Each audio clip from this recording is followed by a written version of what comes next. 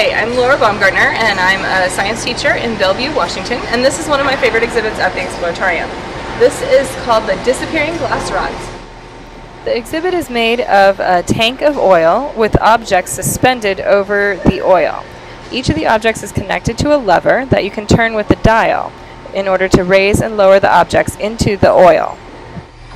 So you see here that there are some glass rods that are held together by some type of rubber band there. And I'm going to see what happens as I lower them down into the oil in the exhibit down below. So as I do that, you'll see that most of the glass rods seem to disappear, all except for one. Now what I know about these glass rods is that that one is made of a different type of glass. Most of the glass rods are made out of a type of glass that has an index of refraction very similar to the oil that's in the exhibit.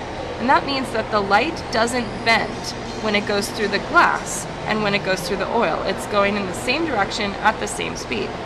But for the one that's made out of flint glass, it bends a little bit as it goes through because the index of refraction is a little bit different, and therefore the light changes speed just a little bit as it goes into the glass rod and as it comes back out. So you can actually see that change because you can see the edges of the glass rod there. And when I take the glass rods back out, you can see they're still there. They didn't actually disappear. We're looking at a lens, and the lens is focused, or not very well focused, on a picture behind it of the Palace of Fine Arts here at the Exploratorium.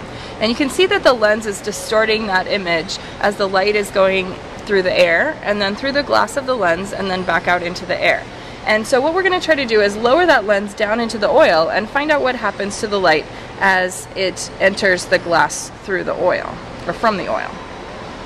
And so now the lens is submersed in the oil, and the light is going through the oil, then through the glass, then back out into the oil. And as it does that, you can see that the image is no longer distorted. And that tells us again that the light isn't bending, it isn't changing its speed as it goes from the oil into the glass and then back out into the oil. So again, we have a lens that's made of glass that has an index of refraction very similar to the oil. And we're going to take it back up again so that you can see that lens again. So again, this is one of my favorite exhibits because it's really relevant to a lot of the things that we talk about in class when we're talking about waves and light, and it's really relevant to what we see every day when we're out in the world and why we can see distortion sometimes and we can't see it other times. So really like this exhibit.